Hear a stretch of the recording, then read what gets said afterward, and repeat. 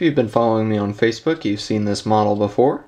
It's my Cat 615 scraper that I brought back, I guess, from the dead or whatever you want to call it. It's in really rough shape when I bought it, but I got a deal on it. And these are getting to be a somewhat rare NZG model, but it's a really nicely made model in my opinion, and I really like them. So, show you around the model, what I did and whatnot to get it back to its more presentable condition. Of course, it's got new paint and decals. All the decals I printed using my decal printing system.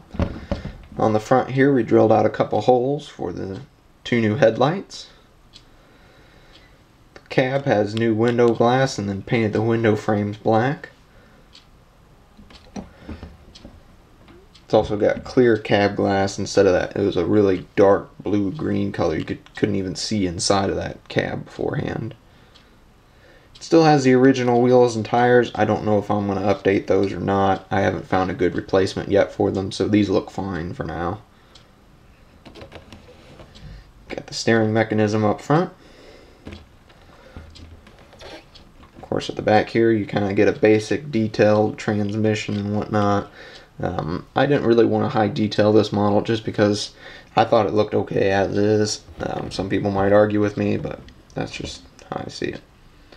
This is my favorite paint scheme of all the well, maybe not my favorite, but it's pretty close, of the oldest Pac-Man logo with the yellow pinstripe and the block letter cat logo there. It looks pretty cool. Back of the model is pretty simple.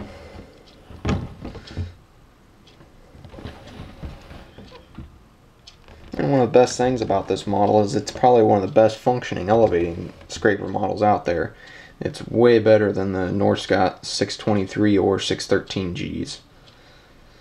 So the bolt can go down to about there. It'll pick the tires up off the ground there.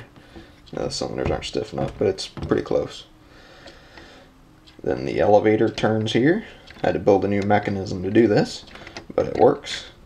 We can unload and then we can load.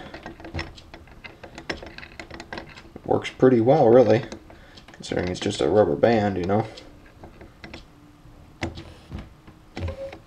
And then the bolt can lift up. We don't have any snags there. Lift up nice and high, and then the scraper can roll around.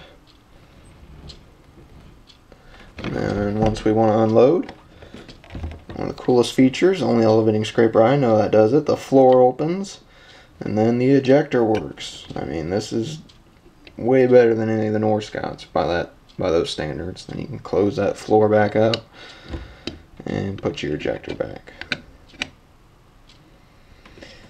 So anyway, if you're looking for a elevating scraper model for, you know, your smaller, you know, subdivision builds or whatnot, NZG's made several versions of this, from the original Pac-Man logo to this Pac-Man logo to the pyramid logo, and then also they made a 615C with the red pinstripe.